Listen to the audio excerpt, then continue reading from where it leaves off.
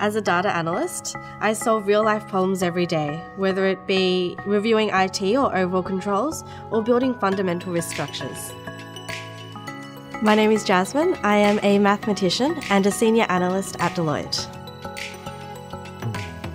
As an analyst, I assist financial services institutes with their problems that may arise through the investment process. So this includes any risks that may arise from capital, market, or liquidity risks that can happen. I think there's a huge stigma of banks ripping people off and general bad practices, and I want to reshape the financial services industry so that people have trust in where they're putting their money and where they're investing their money for the future. Having done a maths degree at UTS, it's really helped the way that I approach a problem. For others looking to do analytics at UTS, I would say take advantage of your lecturers. They are the most friendliest, biggest support that you could have throughout your university career.